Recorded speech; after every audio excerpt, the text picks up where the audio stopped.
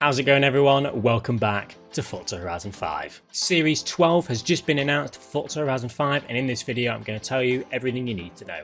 The full festival playlist, the new cars, just the whole update summed up. I do need to quickly note I still have 4 Hot Wheels DLC codes to give away to you guys. I picked 5 of you a couple of weeks ago and only 1 of you has actually replied. I have 4 left. If you want to be in a chance of winning one of the Hot Wheels DLC codes, comment down below and make sure you're subscribed. I will pick 4 people at random in a couple of days' time. Anyway, Update 12. So I'm going to start off with telling you everything about the festival playlist and all of the new cars within that. This month's theme is the Horizon Road Trip. The Horizon Road Trip festival playlist is inspired by the variety of racing activities available throughout Mexico's vast landscape.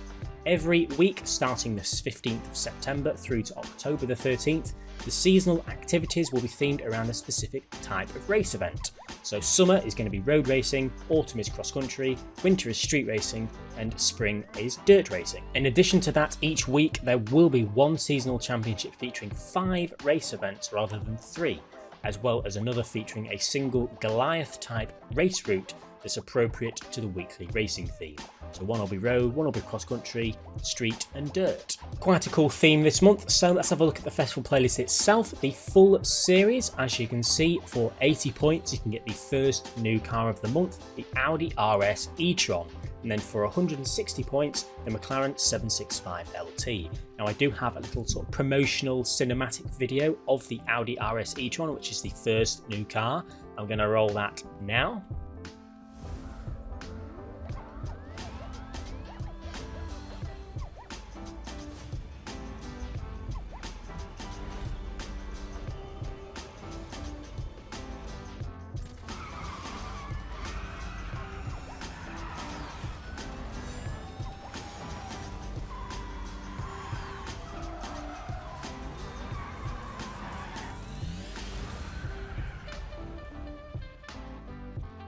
Pretty cool. So as I said, that is the first new car of this month, 80 points on the full series. So the first week, which is summer, for 20 points you can get the second new car of this month, the Bentley Turbo R, and then for 40 points the MG MG3. The Forzathon shop for that first week will have stuff like the Koenigsegg CC GT, the Ferrari F12 TDF, the Parade car horn, and a sundress that we all know who that'll look good on. Here are a few screenshots of the rest of the festival playlist activities available for the rest of that week.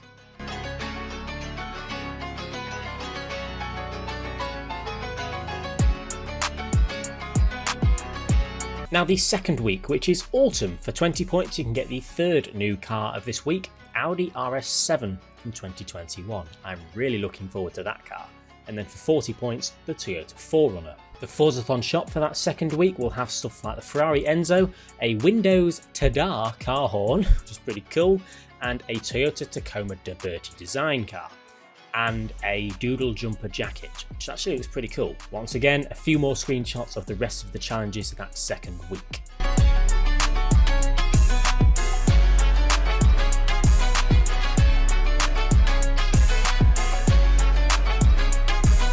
Now the third week, which is winter, the fourth new car is available for 20 points, the Link & Co from 2021. It's not from 2003, don't get confused about the 03, it's a 2021 car, the Link & Co. That is the fourth new car, and then for 40 points, the Donkavort GTO. Forzathon shop for that third week will have the Porsche 911 GT1, the McLaren 650S Coupe, a Braking Shatter car horn, and Doodle Pattern joggers. A few more screenshots here of the rest of the challenges that third week.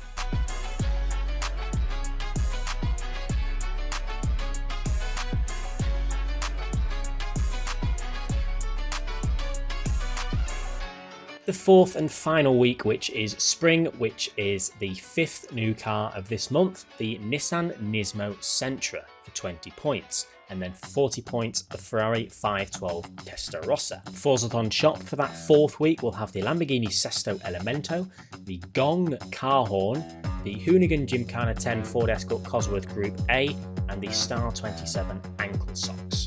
Once again, here are the rest of the challenges available at fourth and final week.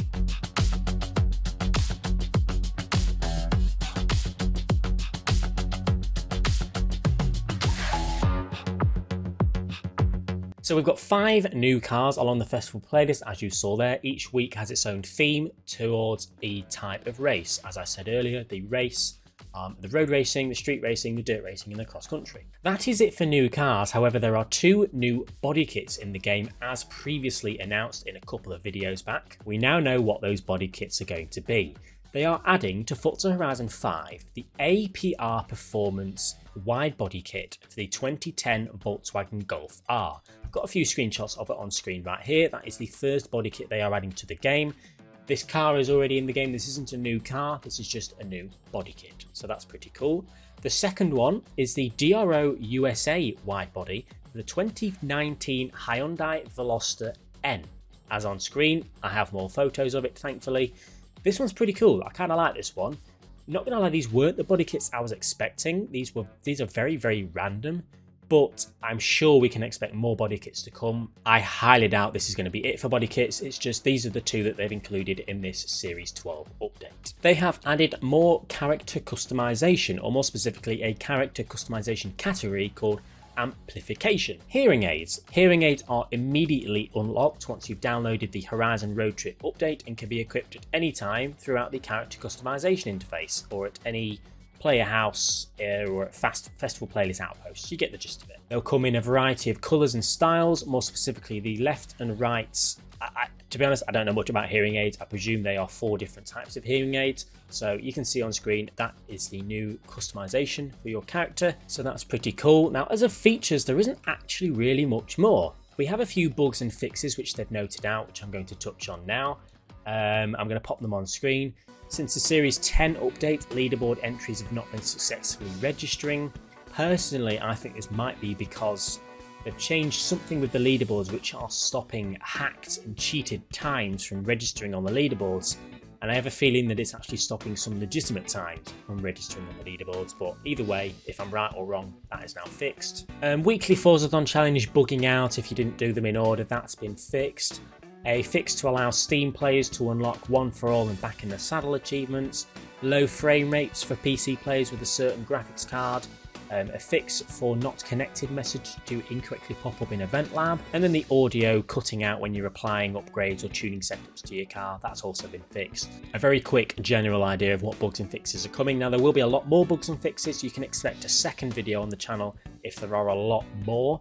We don't know of them just yet. We'll know about that when we get the changelog in a couple of days' time. Now, that is everything for update 12. As usual, we got our first glimpse at update 13, which is next month, and my predictions were correct. Horizon 10-year anniversary. And the cool thing about this is all 4 of the, gadgets at the bottom are mystery items. More on that in one of my future videos. So there we are, guys. Update 12 comes out this week and the season starts a week today, next Thursday. Keep an eye out for it. And once again, if you want a chance at winning a Hot Wheels DLC code, make sure to comment your name and subscribe and all that jazz, and I'll pick 4 of you, since 4 of you didn't reply. Leave a like if you enjoyed, everyone. Subscribe if you haven't already for more content just like this, and I'll see you all later.